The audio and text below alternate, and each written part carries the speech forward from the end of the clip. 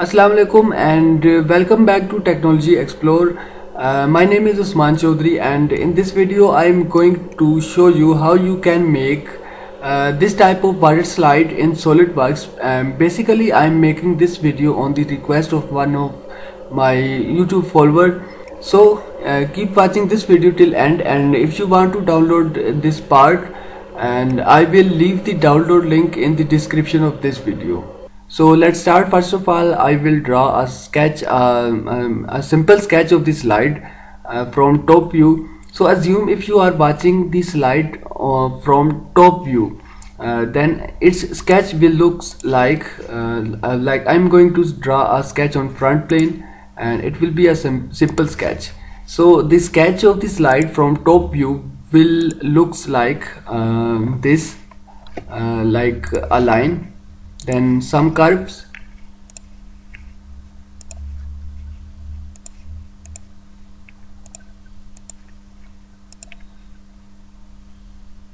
and again a line. Now press and hold Control key and select this line and this curve. Make their relation tangent, also tangent relation for both these arcs, then tangent relation for these two arcs, and also a tangent relation for these this line and this arc. Then you can rearrange the sketch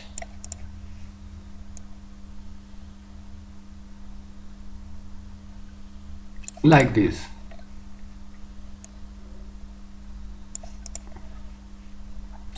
Now define the distance from this point up to the center of the slide, and let's say this distance is 12 meter. Then define this length 10 meter.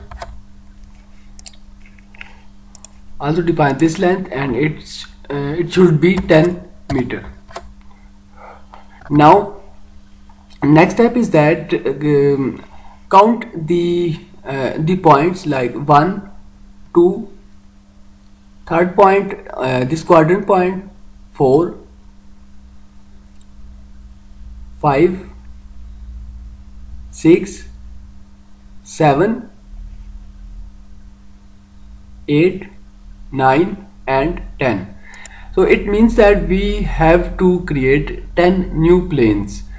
So save and exit from sketch mode by pressing this button, and then go to features, then select reference geometry and plane. Drop down these options, and from here select front plane, and then type here number of planes, and it is 10. Then next step is that we have to define total height of the slide, and let's say its total height is 20 meters. So we are going to create 10 new planes for 20 meter height, which means that each new plane will be 2 meters apart from the previous plane. So type here 2 meter, then press OK button. So here we go. We have 10 planes. Start from plane 1, click on it and then sketch on it. Make normal to by pressing Ctrl+8 key, and then drop a point on this point. Press escape button and then save and exit from sketch mode. So now hide this plane 1 and then sketch on plane 2. Make normal to by pressing Ctrl+8 key, and then drop a point on this quadrant. Again save and exit from sketch mode, and then hide this plane 2, then sketch on plane 3, make normal to and drop the point. So repeat this step for all planes. Now sketch on plane 3, make normal to, and at this time drop a point on this quadrant point. Then hide this plane 3, and now sketch on plane 4, make normal to, and then drop a point like here. Save and exit from sketch mode. Height, and then plane for plane 5, sketch on it, then drop a point here. Save and exit from sketch mode. Hide this plane 5. Now for plane 6, sketch on it, then make normal to. Drop a point like here. Now hide this plane 6, sketch on plane 7, make normal to, and then drop a point on this quadrant point. Save and exit from sketch mode. Hide this plane 7, and then for plane 8, sketch on it, make normal to, and then drop a point here.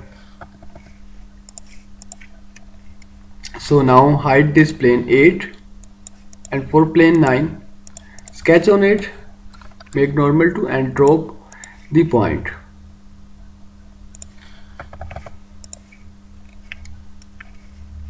Now hide this plane 9 also, and for plane 10, sketch on it and drop a point at the end. Save and exit from sketch mode. So now hide this plane 10. Now go to sketch tab, and from here click on this arrow below the sketch option, and then from here select 3D sketch. So now draw a spline and then start it from the origin. Then you have to click on all these points one by one. This point, then this point, then this point, this,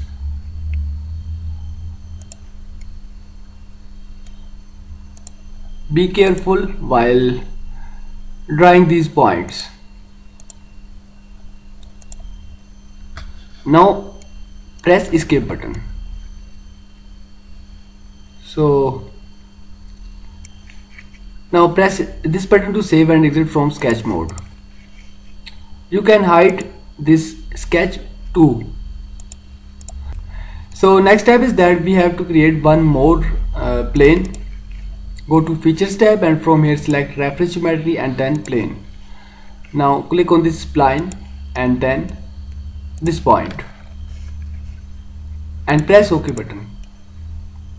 Now sketch on this new plane, then make normal to, and then draw arc, 3-point arc like this, then draw a line, one on this side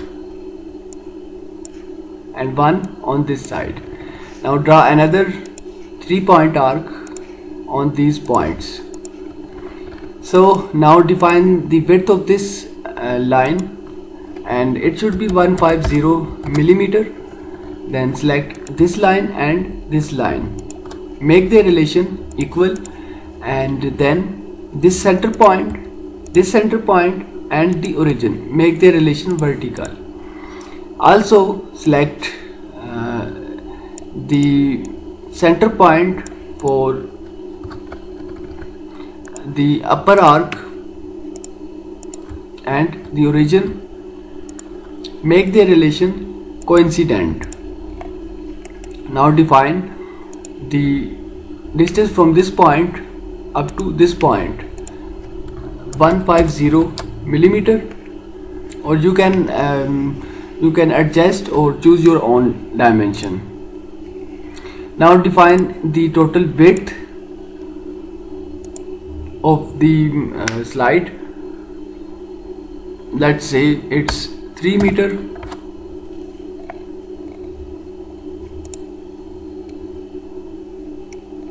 Then go to Features tab, and from here select Swept Bow Space command. Now select this sketch as a profile and this spline as a path. Then press OK button. Now you can hide this plane 11. So here you can see,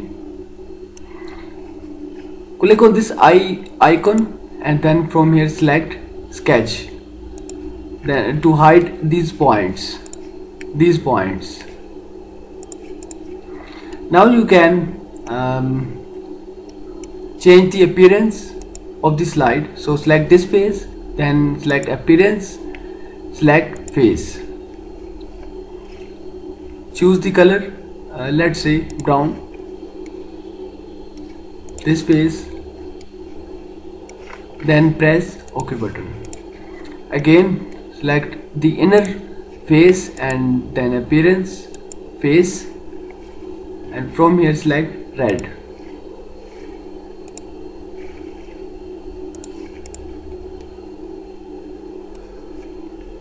So this is how we can make the slide. And one more thing, let's say this slide is covered from top side. So for that, again sketch on this face, make normal to by pressing Ctrl+8 key. Then for your ease, let me rotate it, press the space button and then select the view orientation. Now you can use arcs.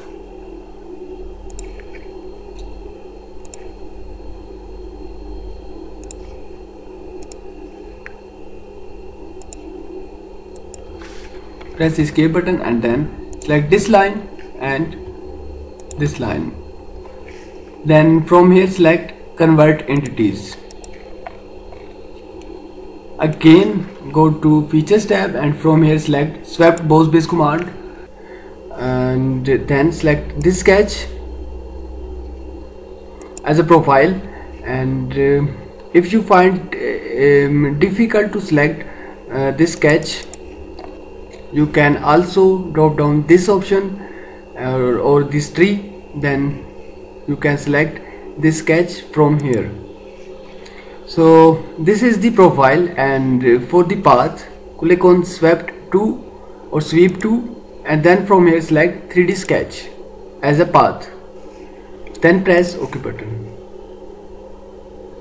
So now what we have to do, we have to change the appearance of this upper part, and for that click on this face and then appearance, then select Sweep 3, then expand the appearances and then expand the plastic, and then from here search for the clear plastic. So here is the clear plastic.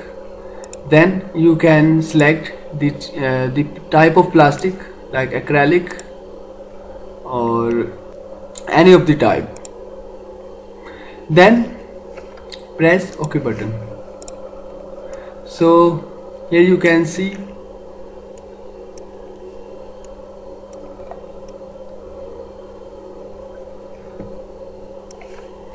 this is how we can make the slides in SolidWorks. I hope you had enjoyed and learned from this video, and if you want to download this file, I will leave the download link in the description of this video. Thanks for watching and sparing time.